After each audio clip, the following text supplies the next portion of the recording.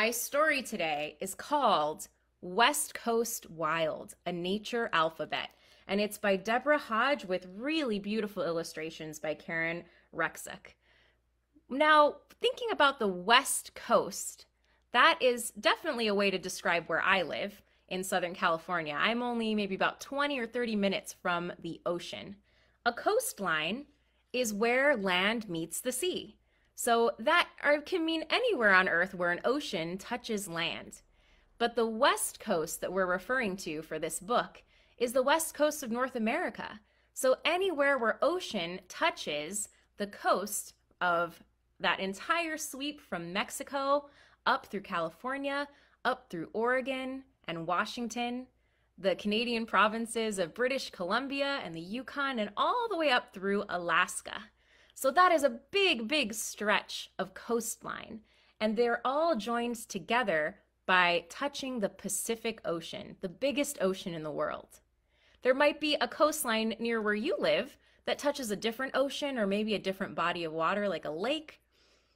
There are lots of coastlines, but it's usually pretty sure that wherever water touches land, there will be a lot of wildlife to be found. So I'm going to get started.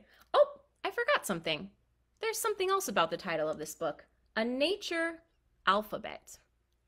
I like this book a lot because it's organized plants and animals by letters of the English alphabet, letters that are used in many other languages too, from A to Z.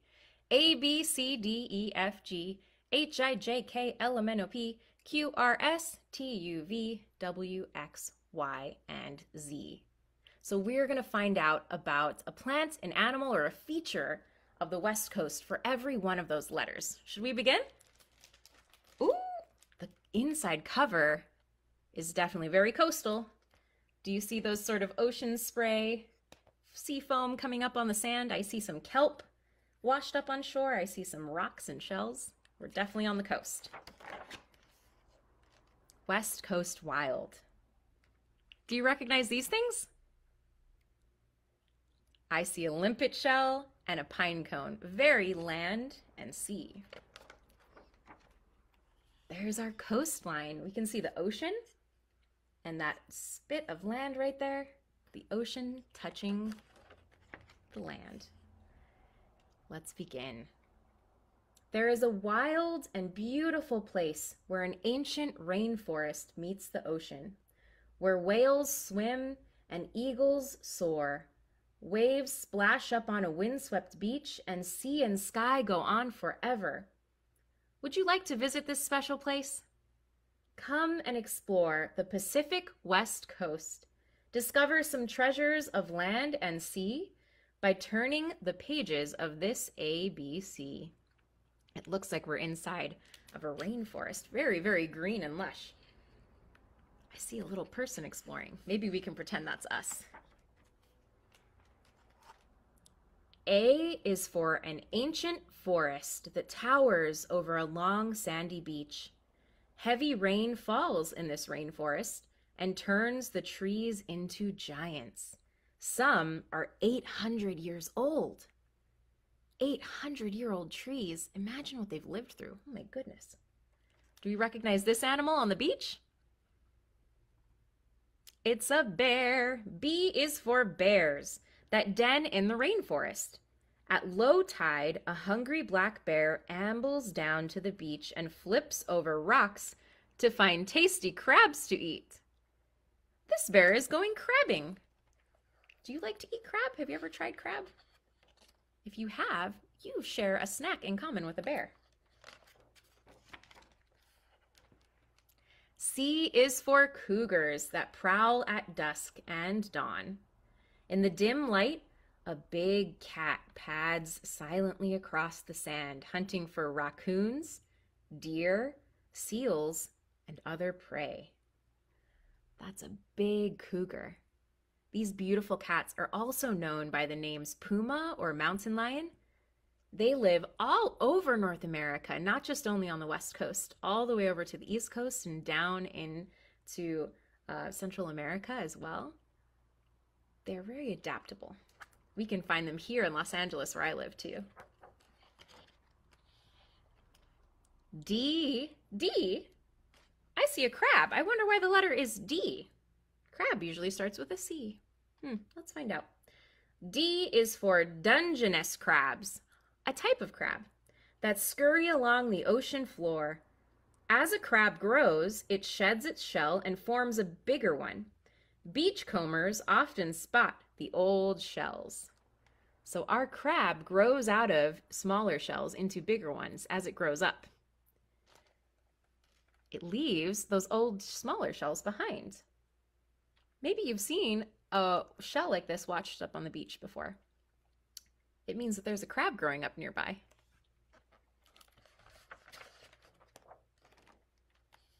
Oh, we're back up high in the sky.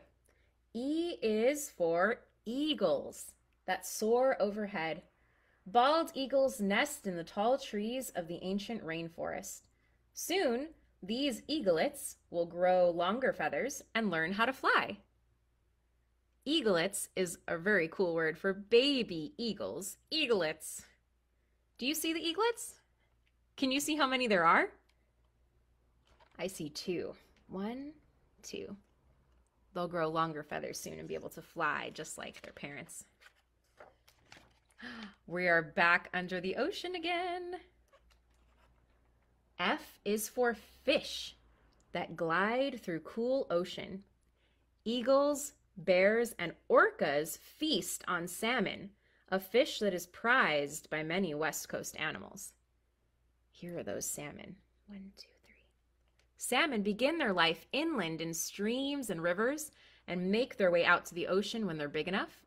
They spend most of their life out in the deep ocean just like this, but eventually they make their way back inland. And they are very tasty to a lot of different animals. I have eaten some salmon in my lifetime. Maybe you have too. If you do, you share a snack with eagles, bears, orcas, and lots of other West Coast animals. I see a much bigger animal in the background here. Do you see it? These are gray whales. G is for gray whales that swim a long way. Every spring, these gentle giants travel from the warm waters of Mexico to lush feeding grounds in the Arctic. So these amazing gray whales are one of the animals that can be seen from everywhere on the west coast of North America. They spend their life traveling up and down the coast off the shore of the ocean. Amazing. We're back on land, back in the forest. I see something tasty. H is for huckleberries that brighten up the rainforest. Sweet red berries are a summer treat for bears and birds. They gobble up these forest fruits. These berries do look mighty tasty. Do you have a favorite berry that you like to eat? I really like to eat blueberries.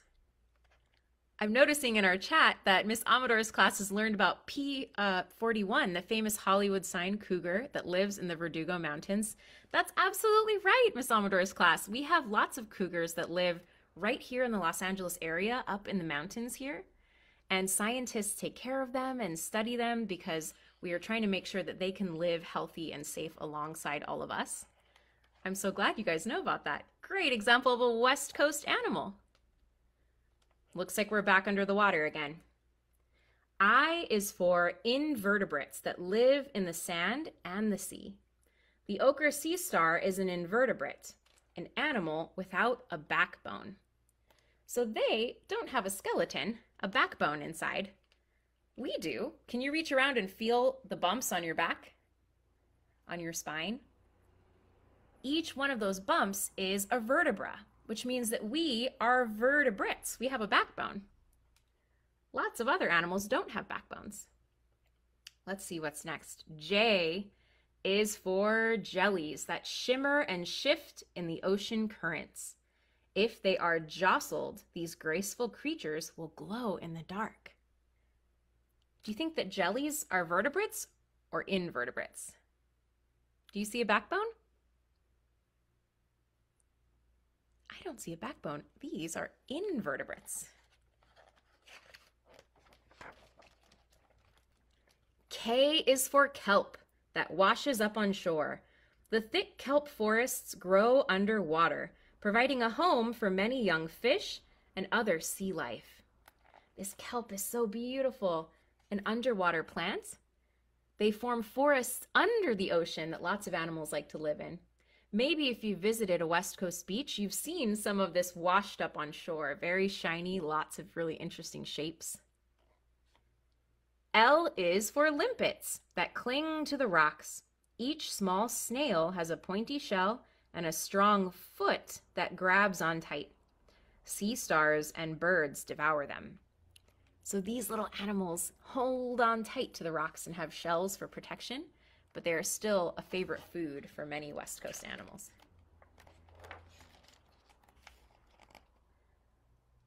This looks a little bit in the water and on land.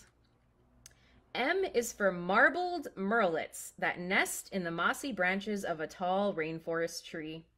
Every day, the parent birds fly to the ocean to catch fish for their babies. I see the parent birds in the ocean going fishing. Do you see the baby murrelet? There it is, up in the mossy nest. That looks really cozy. N is for newborn. A black-tailed deer seeing its first spring. A fawn's spotted coat blends in with the light and shadows of the forest and helps the new baby hide. It's getting to be springtime all around the northern hemisphere right now. So there are lots of baby animals being born like this newborn deer. And I love that these spots on its coat help it blend in with all of the little spots that you see of light around the forest. What a good way to camouflage. O is for orcas that leap and dive in the West Coast waves. Orcas travel together in a family group called pods. Watch the young ones play. They're jumping and playing. They swim together in those family groups to keep safe and to hunt really efficiently. P is for Pacific Ocean, the biggest ocean in the world. Its waters teem with life. Listen to the roar of the great waves. Feel the mist on your face. I love this illustration because it helps me to imagine that. I can close my eyes and I can imagine hearing the waves roaring and crashing. And I can really imagine the mist being blown in the wind onto my face from these waves. Q is for quillback rockfish that swim near rocky reefs and live up to 100 years. 100-year-old fish. Oh my goodness. These fish have sharp quills for stinging seals and other enemies. So these fish have a defense. They have those sharp quills on their back that they can use to defend themselves from something that might want to eat them. R is for rain that showers the coast and gives life to the forest and all of its creatures. More than 10 feet or 3 meters of rain falls in a year. And I think they mean here in the rainforests that you find mostly in the northern parts of the West Coast. Here in Southern California and down into the west coast of Mexico, it's a little bit drier and a little bit hotter. So we might not have 10 feet of rain per year, but we do still get rain. Everything needs water, right? We just had a pretty rainy day a couple days ago here in Los Angeles. I was so glad for all of the plants and animals here to get a drink. S is for sandpipers that flock on the beach.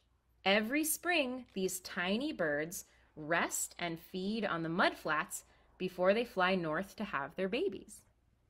These sandpipers can be found all along the beaches of the West Coast in the spring. They skitter all across the sand and dip their beaks down into the sand to find little pieces of food. They play chicken with the waves. Maybe you've done that before. Running in when the waves go out, running out when the waves come in. T is for tides that rise and fall endlessly. At high tide, water washes over the sand. At low tide, beachcombers find tide pools full of colorful sea anemones. The place where the water touches the land constantly ebbs in and out, And a lot of that has to do with our moon. Isn't that incredible? There's a lot to understand about tides, but the basics are that when they come out, they leave little pockets of water behind and a lot of exposed land where creatures like these sandpipers and even humans who are curious and want to just look for ocean treasures can walk around and look for those.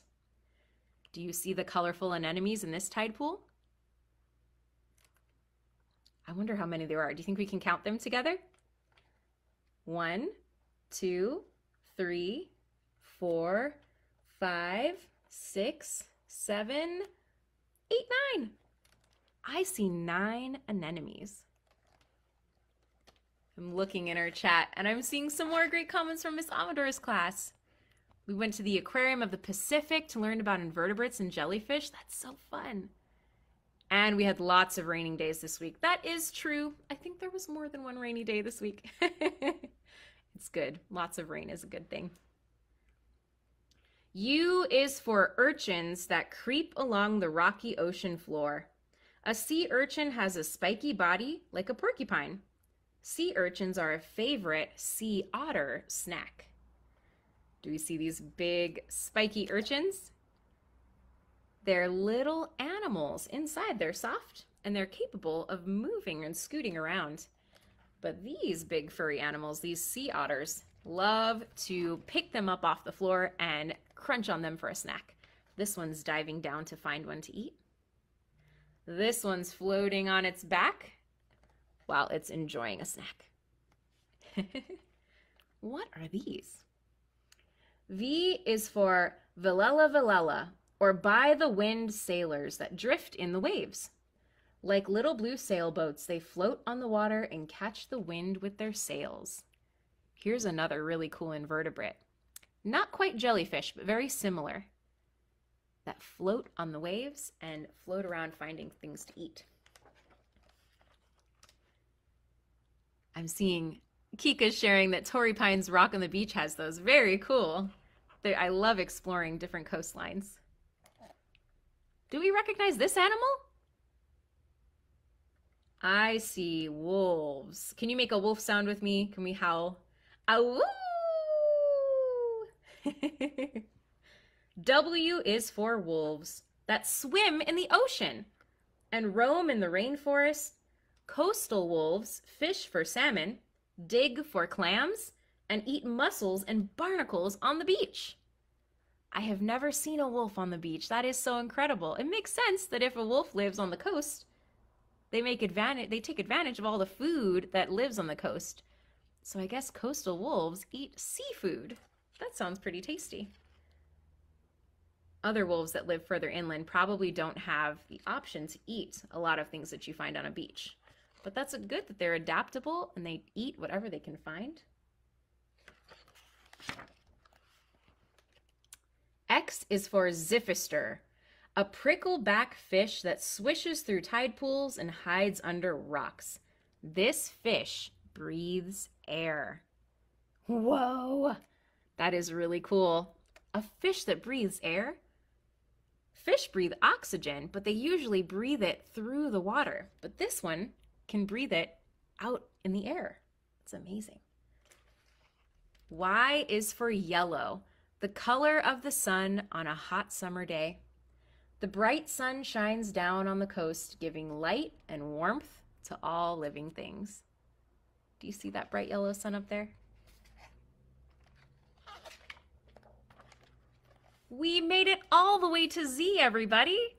Our last letter is Z is for zone, the intertidal zone, where land and sea meet.